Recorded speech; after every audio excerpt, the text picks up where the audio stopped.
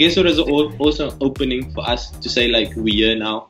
The job has to be done, and we need to do some amazing things. And I think for myself personally, that moment represented a big responsibility for me at that time, to try and make sure that my performances obviously have to now match what I just did now, representing my country and leading my country out during the Olympic Games.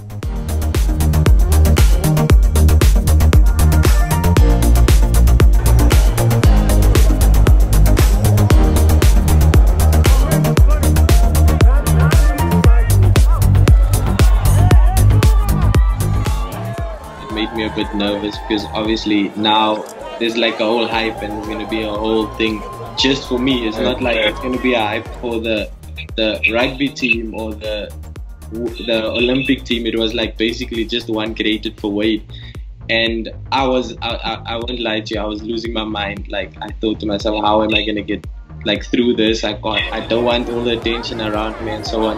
But I think as I entered the airport, if I could put it that way, it was obviously a relief, like a blessing, like, wow, I'm home now. I can, it's, you know, that I'm home feeling.